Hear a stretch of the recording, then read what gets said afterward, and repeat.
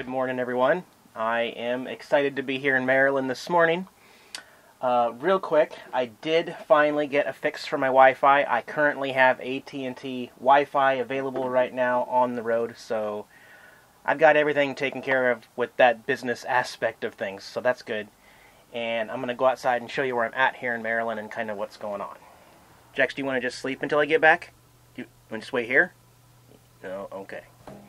But the sun's out, and I will also mention, for the record, as you will see two vans down here that some YouTubers might recognize. We have kind of started to band together. Some of us are going to the same place eventually in Texas in January. So, although there'll be a lot of different routes, there might be a couple times where we meet up again with Josh and Luke here as we all kind of travel south. So that's cool. But right across the street here, you got the harbor, the water, the bridge. It's really pretty. And I don't know any information about the marina itself. I do know these little stations here are for the boats.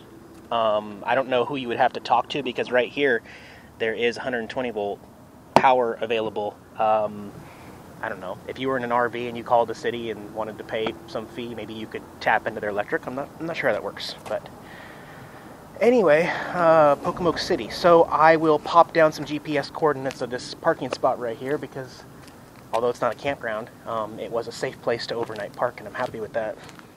Okay, well, I'm always late on my magnets and stickers. We'll start with New Jersey with the lighthouse. Loving it, loving it. And then I got a new New York one. I already had mine from upstate New York, but this one encapsulates so many different places of downtown New York that I visited, like the Brooklyn Bridge and the World Trade Center Memorial and the Statue of Liberty out by Staten Island and everything. So I feel like even though it looks really cliche for the city, it really fits everything that I actually hit in New York City. Okay, and Delaware sticker, you are late. Sorry about that, buddy, but you're on there now. And Maryland. That's where we are today. Awesome.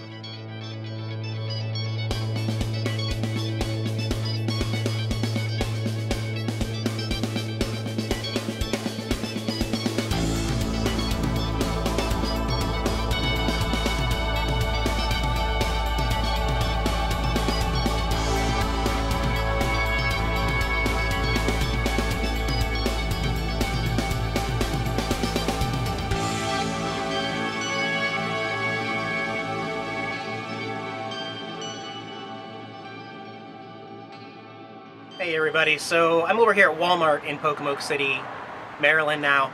Just for the record, I got a visit from law enforcement telling me that for whatever reason I could not park where I had parked overnight over there. And I said, why is that? And he said that there is a rule that no RVs can park there. Cars can park there up to 7 days at a time, but RVs can't. And then we got in a little disagreement where he thinks I'm a commercial vehicle, and I told him I'm not, and I offered him my insurance to prove that I'm not a commercial vehicle, blah, blah, blah. Anyway, no codes given, no violations given, no information given except that he didn't want me there. Again, I keep running into this. No matter how much research you do, if you don't find any rules against parking a vehicle of this diameter where it's allowed to be parked, you can still get a visit from somebody saying, I don't want you here. So I don't know what else to say. Walmart's okay because it's private property. Moving on, no biggie.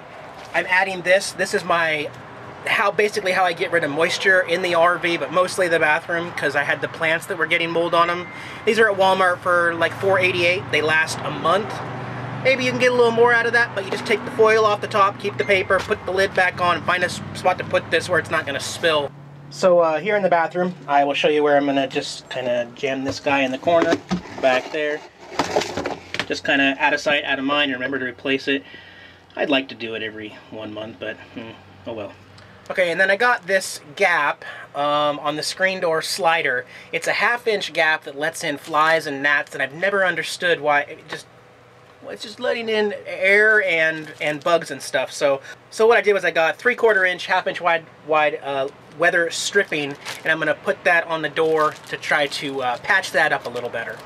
Okay, so that worked better than I ever could imagine. I got the exact right size, the 1/2 inch by 3/4 inch, adhered it right there, and when you close this little slider, woohoo, absolutely no bugs are going to get in. I know there's a little bit of still right there that needs to be sealed on the outside, or caulked on the inside, but hey, no more flies are going to get in here. That's awesome.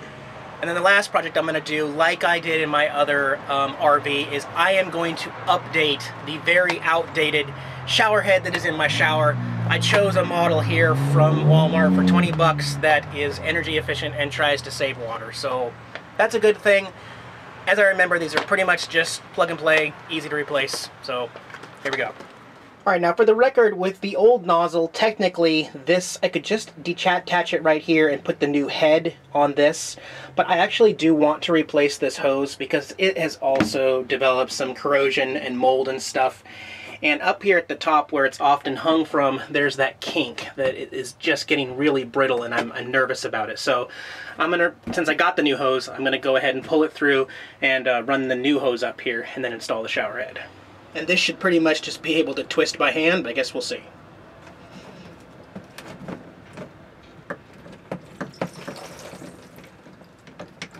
There we go. Go ahead and plug the new hose in here.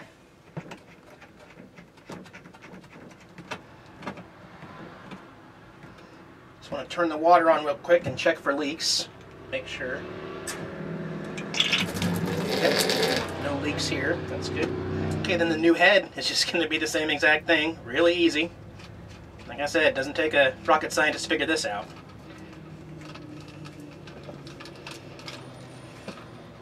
And then we'll turn it on and test it here. There we go. I don't need to replace any hardware. This is hopefully just going to fit in there. Yep, the reason why it fits in there because this is the same end that was on there before. I wasn't getting much pressure in the other one before, but if I turn the water on now, you can see a lot more pressure coming out now. That is really nice to be able to close that and not have flies getting in there. Like any other Walmart, as the sun goes down, there's always the chance that a tractor trailer semi can park next to you and run their engine. In this case, he's going to idle his engine right back there where the back of my RV is, where I'm going to try to sleep tonight. But I wasn't ever going to stay here for the entire night. I just wanted to park this way so that I could get better solar. What I can do is either hop over here, and then the back of my RV will be against that fence, and I can only take up one spot, or I can find another quieter place away from the highway. But I'm going to sleep here tonight, and then Jax and I will be heading south, and we'll have to go from here. I'm not sure how often I'm going to meet up with Luke and Josh on the road and stuff, but I do kind of want to do my thing as well, and kind of leaving my schedule open as I travel south. So see you guys in a couple days. Hey guys, this is Jax, my kitty cat. I'm his servant, Eric. Thanks for watching our YouTube channel here on RVing. If you liked the video, give us a thumbs up below. Make sure you subscribe, check out all our other videos, and keep following us on the road. Thanks guys.